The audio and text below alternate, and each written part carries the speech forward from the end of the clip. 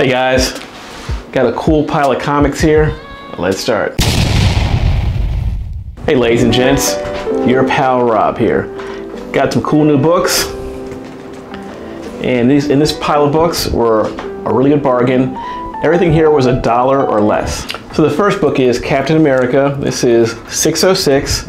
This is the first appearance of, I believe, Tombstone's daughter. And this is the issue where she finds the old Beatles suit. There's a rumor about this book.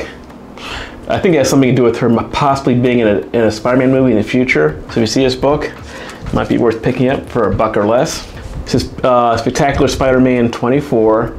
This is the first appearance of Carrion, and he is a clone of Professor Miles Warren, the Jackal who hates Spider-Man.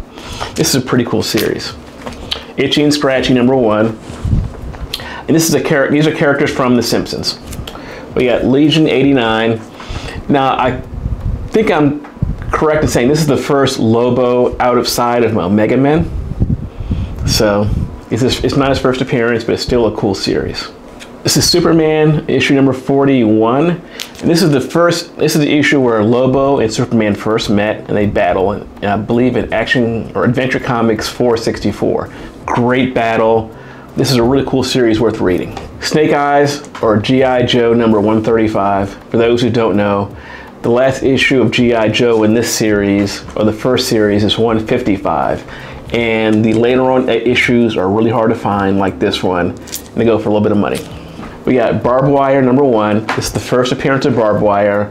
And for those who, once again, don't know, I believe Pamela Anderson played the character in a movie. Blade, the Iron Cross #1. I'm a huge Puppet Master fan, so I had to get the book. Human Torch #1. This is the 1970 series, not his first appearance. This is a cool battle cover between the android and I believe Johnny Storm. This is Power Pack 62. This is the final issue. And final issues are hard to find sometimes. We got Bomb Queen #1, the first appearance of the Bomb Queen. Emma Frost #6. I did a poll in my community section one time about what their favorite Emma Frost cover was, and 6 came in #1. Fantastic Four 310. This is an issue where the Thing mutates even more, and I believe Miss Marvel in this series became the new She-Thing. Fantastic Four, this is 186, and 186 is the first team appearance of the Salem 7, and there's a rumor that we may see the Salem 7 in the Agatha Harkness series on Disney. So if you see this book for $1 or less, it might be worth picking up. We got the Avengers, the Children's Crusade. This is number 9, and this is the controversial issue.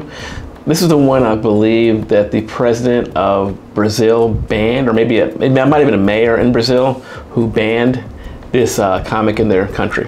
This is a coverless copy of X-Men 97.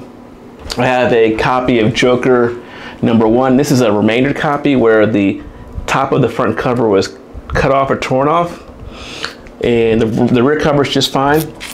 This is a great way to buy expensive books for a low price. You ever see these? They're worth picking up. We got Amazing Spider-Man 528, and this is just a really cool Spider-Ham sketch cover. That's why I got it.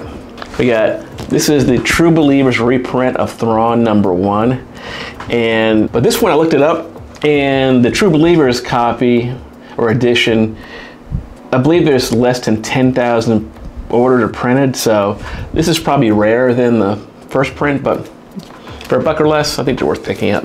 We got Batman, the Man Who Laughs, really cool Joker cover, and also just a cool story. This is Star Wars The Force Awakens #4. This has on the cover here a silhouette and first cameo appearance of the Knights of Ren. Star Wars 19, and this is the first cover appearance of Quinlan Vos and the first appearance of Jedi Knight Aayla Secura. If you've watched the Star Wars Clone Wars series, you'll probably see her there. We got Firestar #1. This is a one-shot, and this is the first cover art of Stephanie Hans in Marvel. The Uncanny X-Men #158. This cover ties with ROM 31 as the first cover appearance of Rogue and second appearance of Rogue. And this is X-Men 207. This is an iconic Wolverine art cover here. You ever see that one? Pick it up. And the book of the day right here. couldn't believe I found this one. All these books are $1 or less. I couldn't believe I found this one. Punisher 218. This is the Jon Bernthal cover. I call it the Netflix cover. This book is really popular, and the speculation is we're going to see Jon Bernthal in the Punisher series, and reportedly he may be sporting the War Machine armor. So this book is hot. If you see this one, get it. Have a nice day.